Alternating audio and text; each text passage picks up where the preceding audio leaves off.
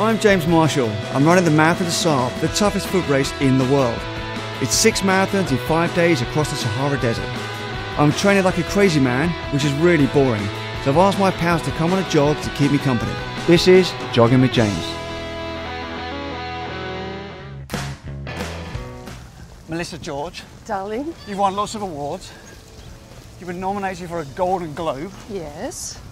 You've worked with some pretty big directors, and you're not bad looking. How are you not a complete monster bitch? Oh, you know, there's friends like you to keep me in my place.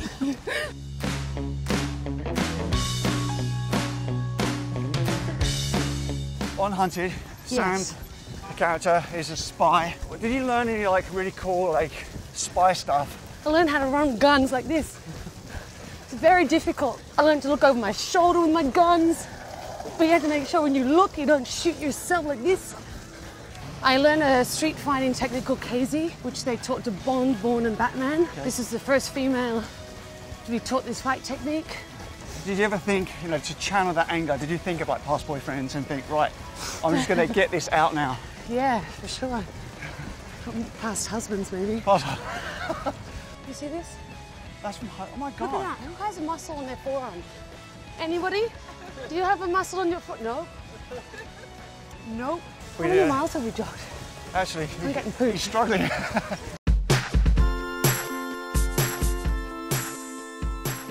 on, Gleekly. So was there ever a point then where, to be a champion roller skater, Yeah.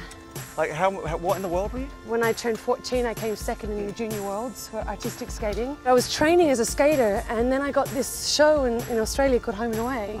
I left home at 16 and I moved to Sydney and I became an actress, and then I just had this acting bug. I had a lot inside me that I wanted to get out, and I thought it was fascinating, the fact that you could get paid and cry and play these parts and live this other world.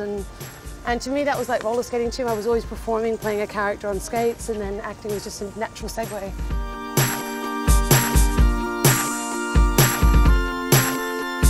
So I have a game here, which is, I think, hopefully you'll appreciate. If not, I'm in trouble. The game is called Shag, Marry, Push Off a Cliff.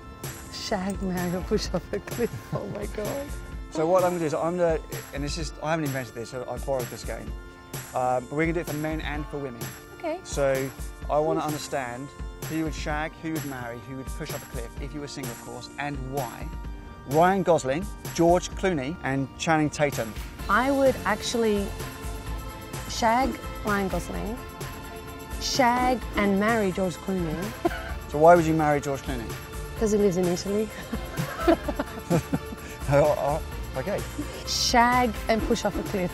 Once I've shagged him, once I've shagged Channing, I'll push off a cliff. I like how you invent your own rules here. Why not? I think that's great. Okay. George Clooney shag. I would never push him off a cliff. No. Or if I did, I could just live in Italy and it would just be me. Just stay. So we have Beyonce, who's just been voted by GQ as the hottest woman of the 21st century, Mila Kunis, and Kate Blanchett. I would marry Kate Blanchett, I would shag Beyonce, and I would push Mila off a cliff. Very easy decision.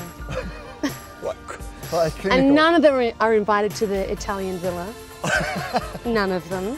Melissa, thank you so much for being on Jogging with James. I had the best time. You've been really wonderful, so thank you very much. Love you, darling. Thank you. That's the show. So thanks for watching and subscribing to GQ. You can trend us by following #GQJog, like us and comment below. Have a great day. How's it hanging? I didn't put my glide on. Oh no. Without the glide, I do get a bit of chafing. Can't you run like this so you don't get chafing?